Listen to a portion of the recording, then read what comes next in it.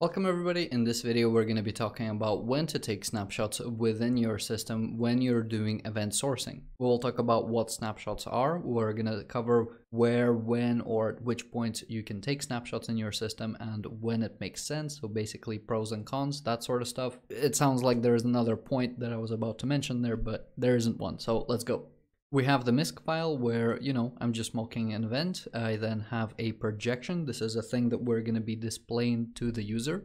We then have an interface to represent interactions with a database here. I have two databases that I'm interacting with, document storage and event storage. This can be extended to communicate with other databases as well, although I only have two database models in this interface, which is pretty much all I need. And then I have a message queue, which is going to be used for, a later example where we just want to publish an event or a message for an event-driven style architecture. Starting with a simple API, you make a request to an endpoint and you want to get some data. So we inject our database into the handler. We then want to query our database for all of the events, and we want to rebuild a projection using these events, using the technique discussed in the previous video. So we're going to see something like this, where we just take all of the events, we aggregate it onto a new projection object, and in the end we have a built projection out of all of the events. And this is perfect. This is what you want to do. This is super simple. Get me events, build a projection, job's done. When you're going to be pulling out millions or maybe even thousands of events, this is going to get slow, potentially, maybe not, you need to measure, but basically as soon as this is getting slow and you have a lot of events that you're working with, you want to take a look at snapshotting. Snapshotting would essentially be a caching technique where at some point we do build this projection model, we save it in the database, and then when we want to display this projection to the user, we just query that cache. We don't need to rebuild it with all of the events if we want to make sure that it is up to date. We only need to grab the events that are happening past the creation of the projection, and that is about it. Let's take a look at what a stale snapshot will look like. We will bring in a stale endpoint, and then we're going to query for the same document that we would have built from this same ID. However, we just query the document. We query the already pre-built thing, and we're not applying new events to it. So since the building or since the production of this projection, if any new events occur, we ignore them. We work with what we have in the cache. And that is essentially a stale snapshot. So if you have ever touched caching, you know what snapshotting is. You're just caching the view model. And the one that we're looking at here is stale. Sometimes your requirements will require you to work with a live model instead of a stale one. We'll copy the endpoint and we'll refer to this one as a live projection example. At this point, again, we're querying a projection and we're wondering, is this stale or not? We don't know. For this, we will need to see if there are any new events past the version at which this projection has been created. At this point, you want to do something like this, where you go to the events, again, you query the same document, so you're using the same ID, and then you're using the version that your projection gets stamped with. I don't have this version, so let's go ahead and just create this version real quick. It's just an integer, something that's present on the event, and it's just a counter that is going up with every new event that you write. So we have our projection, and we have all of the events that happened since the projection was created. If we do have any events that happened since the projection has been captured, we do the same thing as we've done here, but instead of supplying a new instance of a projection, we already use the one that we stored in the document storage, and we append those events to this projection. And this is where you can start asking the question, okay, when do we actually save the projection to the document storage in order for it to be up to date or available? How do we choose it? Which version do we save? Do we save it every single time we write new events? You have all these times, places, points in your application where you can write this snapshot to the document storage. Where is the correct or preferable place and for which reasons? Let's take a look at the first scenario where we will take this live endpoint and it will be a live read through. We essentially read to the cache, it's outdated, we then go to the source.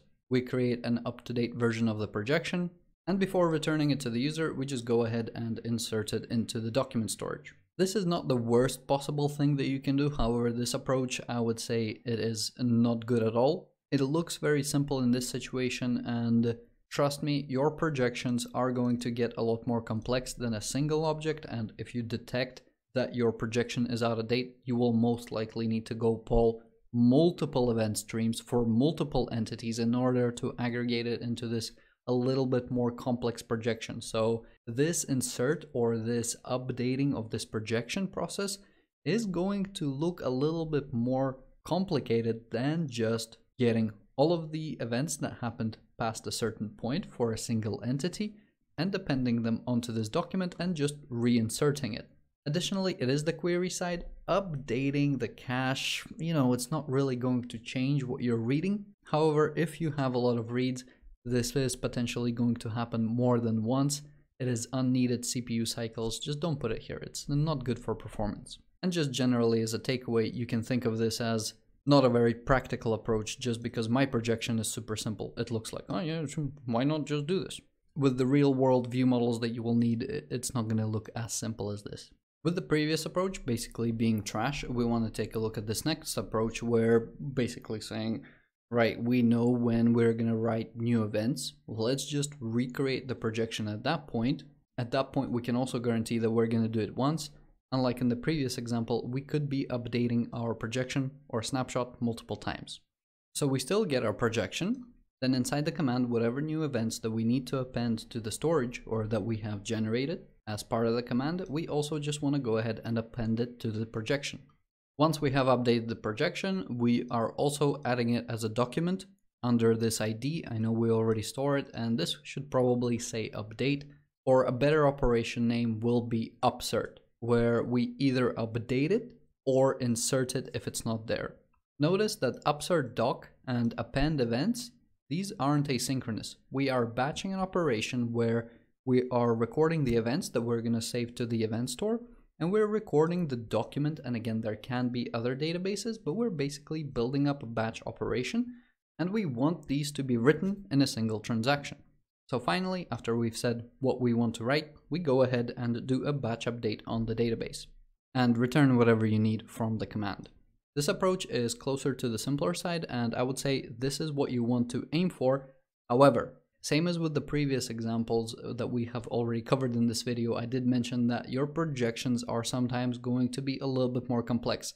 Same as a projection can be reading from multiple event streams for multiple entities, there can be many projections that depend on an event stream. Sometimes it's not going to be as simple as get one document. It's going to be a little bit more complex potentially, closer to get me 3-10 documents.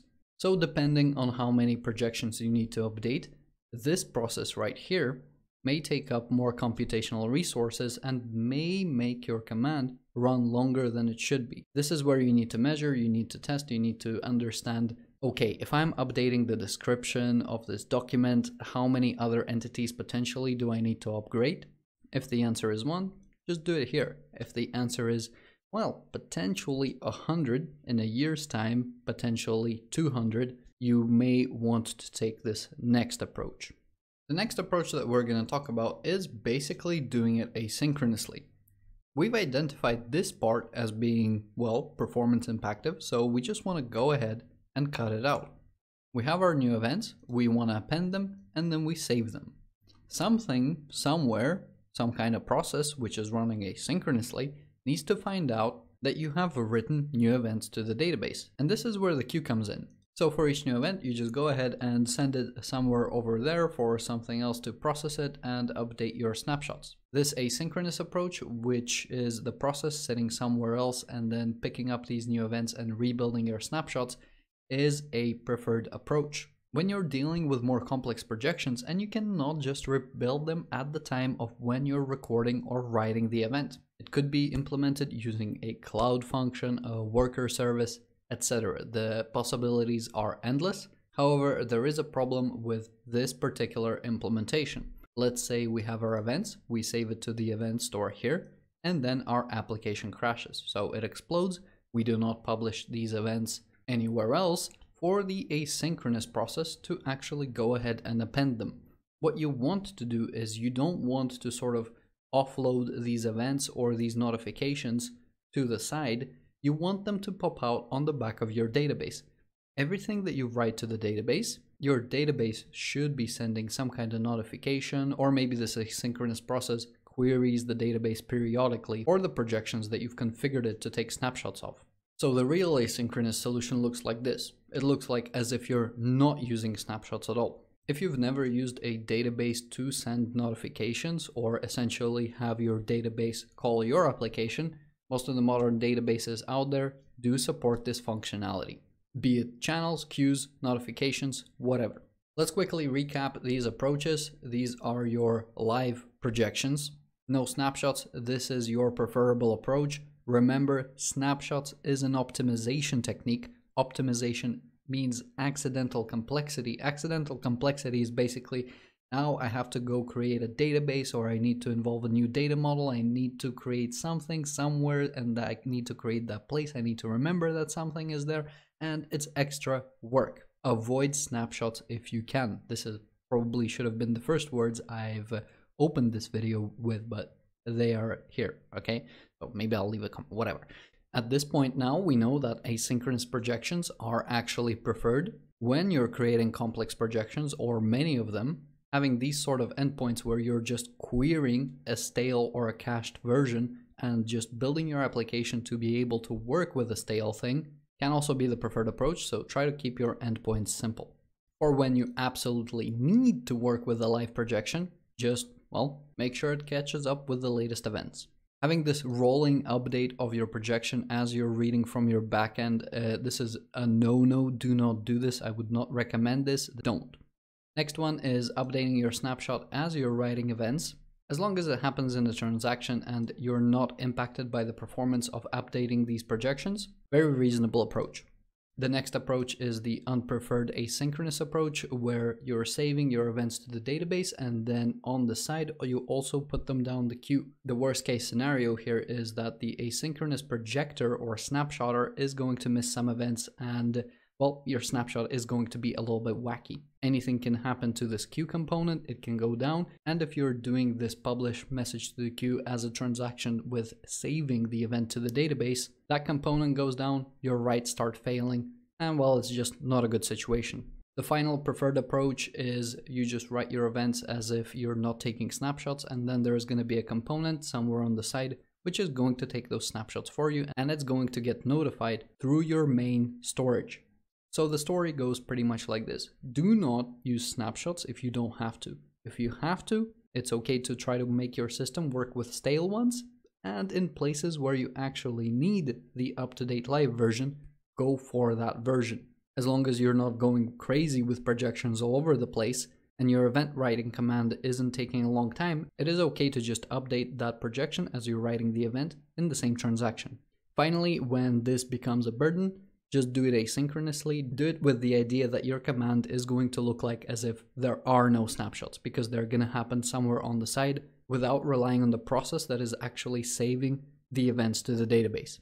This is it for this video. Thank you very much for watching, everybody. If you did enjoy it, leave a like, subscribe, check out the description, check out my Patreon. I have Saturday morning class available there. Nobody signed up yet. It's essentially a one-on-one session at the moment. If you do buy it, sounds like a pretty good deal to me. Go ahead and check it out. Ask questions if you want to know more about it. Discord links and Twitch links are also in the description. Go ahead and join those. As always, thank you very much for watching, and I hope to see you in my other videos.